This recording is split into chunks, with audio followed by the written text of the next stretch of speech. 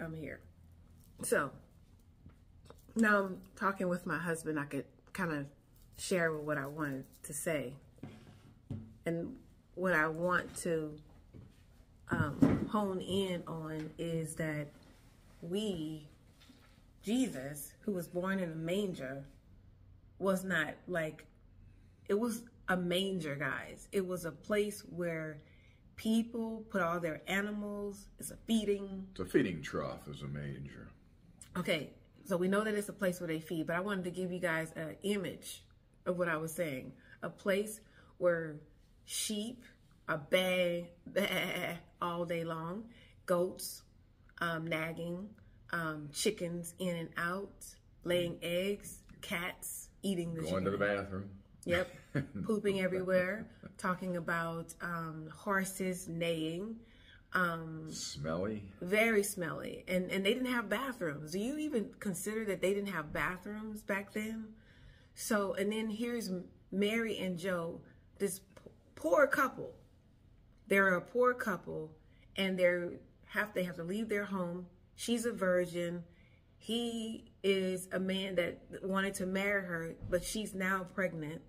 So they're pretty much going in hiding, but God sent them to this place called Bethlehem, and the only place that they can end up being is in a manger, which is a low place, a place where no one imagines, I want my baby to be born in a place where all the animals crap at free will. Wasn't a 5-star hotel, wasn't even a hospital. Right. So with that being said, I hope you got the picture of the high priest being born in a low place. And then I want to talk about, so here is Jesus born in this manger. And he, at that time, I love to think of this song called "Oh Holy Night." "Oh Holy Night" makes me think about when Jesus was born in this dark world, that the lights came on. The lights came on in the hearts of men, because now there's hope. There is desire, probably desire to love one another, see each other, be with one another, because Jesus was born. They had not understood at the moment that it was because Jesus was born. And I want to make a point about the fact that he is the King of Kings and the Lord of Lords, and yet he was born in this low place. Humble. I mean, even the swaddling clothes were nothing more than rags. Rags. He was wrapped in rags. And so we, as children of God, now we are heirs to the throne, need to remember that the Prince of Peace wasn't born as the Prince of Peace. He was born like a person who is homeless, a hobo, a throwaway, a nobody. That's what he was born as, but that's not who he was. And we should remember that as we live in this world, to identify with Christ, who identified with you and me. And if we identify with Christ, then we should stop identifying with the world. Stop trying to be like the world, because if we stop being like the world and identify with Christ, then we can see a person who is in a low place.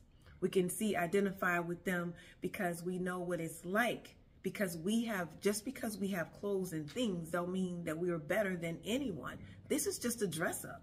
There was no room at the inn. Whatever no room at the inn place. No room for God. No room. So much in this story epitomizes the human condition. We're so busy, we're so into ourselves, we're so into celebrity worship and all of this stuff. And they are not stars. Yeah. I can't get enough of that. We don't get that. So if we can stop identifying with the world and identify with Jesus, who identified with us in a low place, then we can turn the lights on in the hearts of men that are suffering because of the world. Humility. And it takes humility. I mean, it had to take humility for Jesus to wrap himself in human flesh. The love is unbelievable. I can't even comprehend the love that would make God want to become one of us. It's beyond that my makes me think of that comprehension. song that talks about, and he became one of us. I mean, he didn't even have to. So with that being said, we should consider, I know it's going to take a lot for us to stop identifying with the world to identify with Christ. Because when he came, he was alone, right? It seemed like he was alone. But yet he helped these 12 men to understand to not to fight. And he sent them out in 2 by 2 and told them to go and tell the story. If they don't receive it, dust your feet and walk away. We are in a world right now where even if you identify with the world, we're talking about offense, we're offensive and take offense. Hey, we on a always arguing, always. I want to share this. So we're on a trip and there's 2 people that are on the same trip, same place. And we find that they don't want to be with us. Not that but I'm going to leave the olive branch right there. Like, I'm not offended by it. I can understand that you don't want to be with us. Yet we're Christians. We're all Christians. And we like to fellowship. And at this point in time, even though we reached out, they didn't reach back. That can be offensive because we're in the same place. But guess what? We're not offended. We're blessed to have the opportunity to reach out. But we're not going to take offense because you don't want to be with us. Because God is always where? With us. He will never leave us nor forsake us. And for us to grab a hold of that, we have to be able to identify with Christ. If we identify with him, we won't take offense. We can actually see it as an opportunity to keep loving, to not to be that way, to not to let our feelings be our leaders, but our feelings are to help us to know that we are human beings. And Jesus helped us to be in humility. So I want to go back to what we're talking about as far as the reason Christmas, not Christmas, but Christ must live in you and me, how to not be easily persuaded by the world for Christmas. There's going to be so many families without loved ones this year. It's going to be their first year without a loved one. So we should think about being present, not presents. It's okay to have gifts, but to remember that the real gift is you. You are the gift. Going somewhere to be with your family, I pray that people break bread and eat and love and share and enjoy this holiday. There's going to be babies born. Yeah. Be with each other. Appreciate each other. Appreciate. And even the strangers that you come across.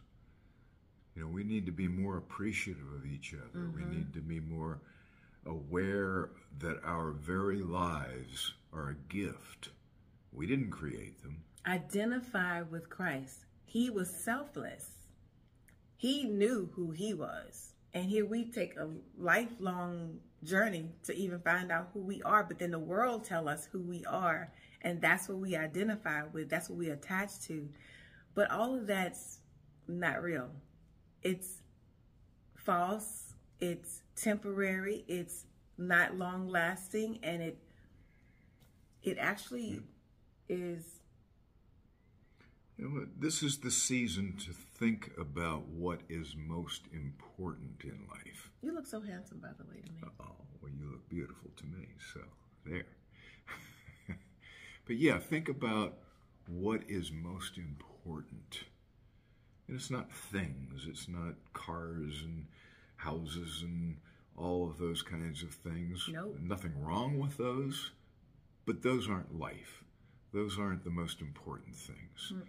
And we forget that sometimes. It's the gifts that we have been given in relationships. To Christ. And the most important relationship is with the Lord. Mm-hmm. So once we get that straight and we understand that, then it's easier and more productive for us when we relate with other people. Whether it be family, friends, business associates, or whatever, they are also a gift. Right. And then we need to remember that as we come in this season, as we are together in this season, that it really truly is about love. Loving on one another, again, not identifying. I pray that this season you don't identify with the world, but you identify with Jesus. And if we practice thinking about identifying with Jesus, it just may help us when we're in the grocery store, when we're in the line, when we're passing one another, to be loving. You know how they say, 'tis the season to be jolly. Well, you'll be joyous because you're thinking of why we are here. So even if you don't have 2 pennies to rub together, if you have your health and your strength, you have something to be joyous about. You can share that joy with somebody who's sitting in a wheelchair. Look at them, smile, pass by, and just greet someone in love. Identify with Christ. When we identify with Christ, we forget about ourselves. Jesus lived here for 33 years, and he consumed himself with us. That's a lot. Yeah. Amazing. And how often do we consume ourselves thinking about one another? Or ourselves, being self-centered. We are consumed with ourselves, and the world wants us to think so much about self. I'm in that, I know, and I'm trying my best every day to think about other people and not think so much of myself. And that is a hard thing to do. It is not easy not thinking about myself. Because I wake up with myself. I think I'm about myself all day long, and I got to go to bed with myself. But Jesus is saying, that is not the way, that is not the life, and that is not the truth. The truth is in him. He is the way, the truth, and the life. And if we think of his way, his truth, his life, then we can identify with him. Why he died for us. That means we can die to ourselves.